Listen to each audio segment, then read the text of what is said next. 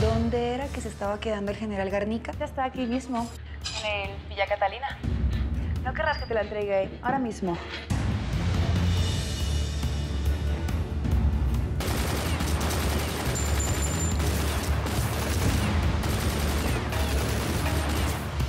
¿Qué no te das cuenta que si la gobernadora está sospechando algo hay que poner las cartas sobre la mesa y empezar a chantajearla ya? Esto es una decisión de Aurelio que no nos corresponde a nosotros. ¿Por qué no? Te recuerdo que este proyecto fue idea mía. Las cosas salieron mal, patrón. Doña Jimena se regresó para la casa en el momento en que los vatos dispararon. Y pues le dieron. Sé perfectamente que usted era el jefe de la División Antidrogas del Gobierno Federal. Ahora ese jefe soy yo, por órdenes mismas del presidente de la República. Logramos extraerle los 3 proyectiles que la alcanzaron, pero su estado es muy delicado. Lléveme con ella. Venga, por favor. Fuiste tú, ¿verdad? Tú lo mataste. Venga.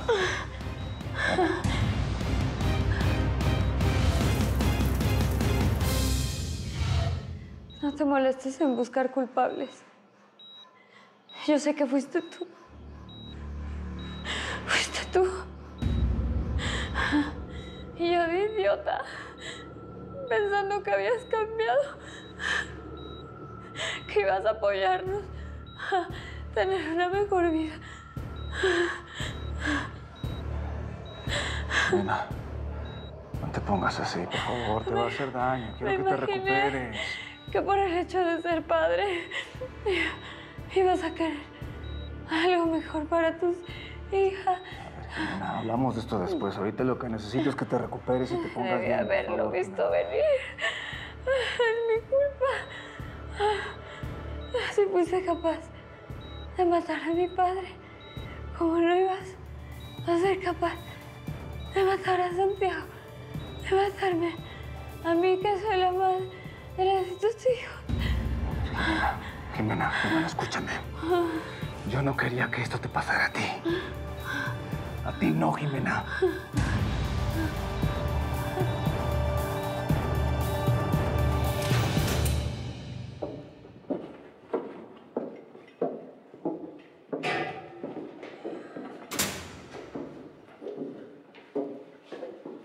Quite esa cara de satisfacción, Ballesteros. Usted sabe que no se va a salir con la suya. Esta es una trampa de mis enemigos políticos. Sí, general, lo que usted diga, lo que usted diga.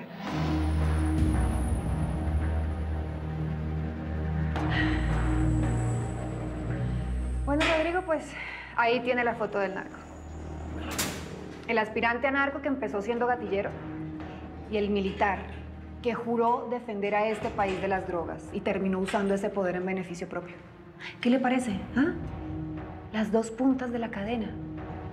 Pues a mí me parece que si seguimos trabajando juntos, Leonor, vamos a conseguir que esta cadena se complete. ¿Está de acuerdo? Totalmente. Cuando tenga tiempo hablo con usted, general. Rodrigo, Leonor, ¿me permite? Sí, claro. Sí. Necesito que me investigue. Parece que balacearon en Sinaloa a alguien muy importante del narco. Todavía no se sabe quién es. Sí, claro, yo le consigo esa información.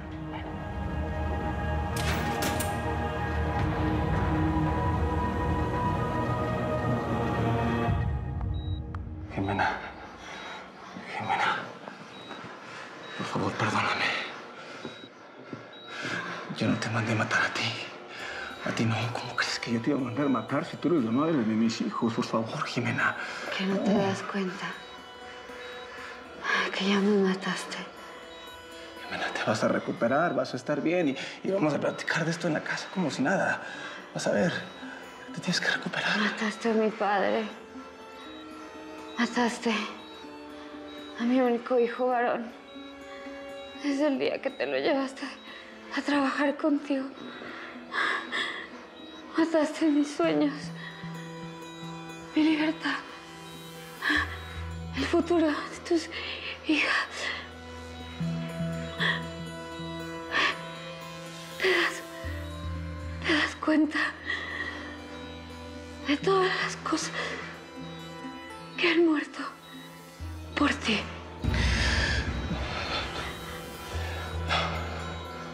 Mira, Jimena, Viéndote aquí, luchando entre la vida y la muerte, me doy cuenta de que eres y siempre fuiste el amor de mi vida. Sí, Jimena, sí, he cometido un chingo de errores. He andado con un chingo de viejas aquí y allá, pero siempre regreso contigo. Jimena, eres el amor de mi vida. La madre de mis hijos. Te necesito, por favor. Ya es muy tarde, Aurelio. Si tú me hubieras amado, yo no estaría aquí. Porque el amor es vida, no muerto. Y yo estuve a punto de encontrarlo. Pero en cuanto tú te enteraste, me lo mataste.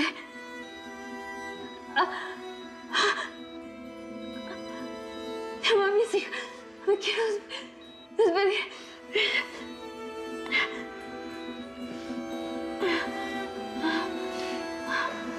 Está bien. Les voy a llamar. Pero no les vas a decir nada de lo que hablamos ahorita. ¿Me viste? Nada. ¿Cómo crees? ¿Qué les voy a decir? Que su padre mató a su abuelo. Y a su propia madre. No lo vuelvas a repetir. No lo vuelvas a decir nunca, Jimena. ¿Me viste? Nunca. Cuídalas. Cuídalas. Se van a quedar contigo. Y ese va a ser tu peor castigo. El verlas todos los días y saber que les arrebataste a su madre.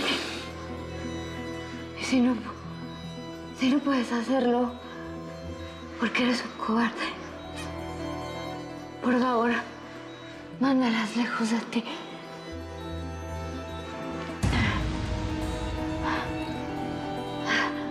Háblale, Rutila. Te prometo que no le voy a decir nada.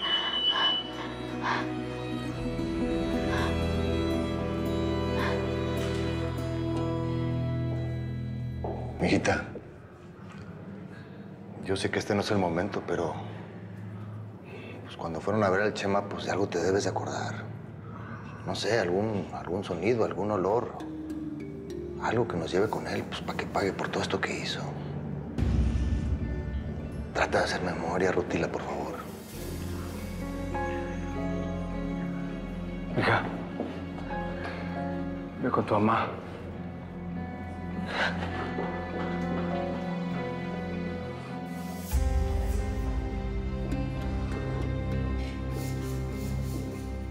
¿Cómo está mi mamá, papá? Dime que se iba a salvar. Dime que sí. Ven acá.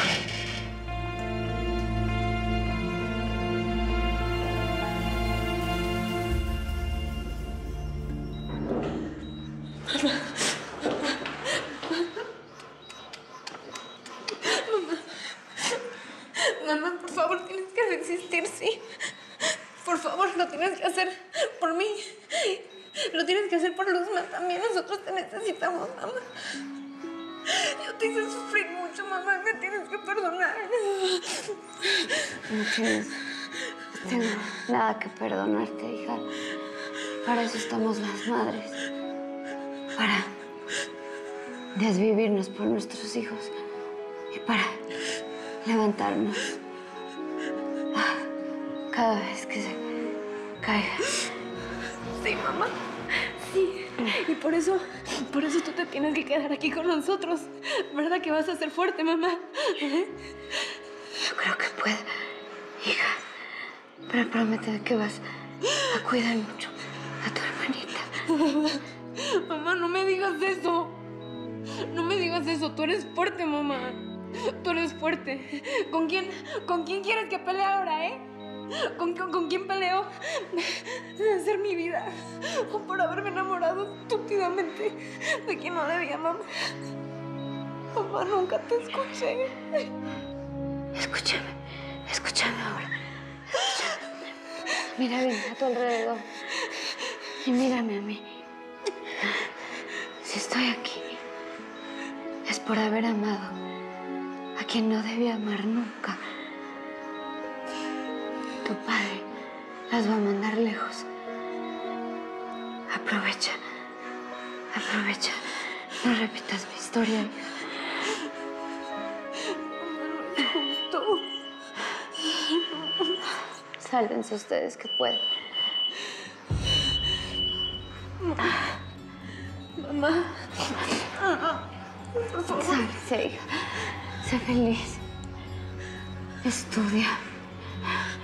Pero no permitas que nadie te haga sufrir. Nunca. No, mamá. A mí ya nadie me va a hacer sufrir. Ya aprendí. Te lo prometo, mamá.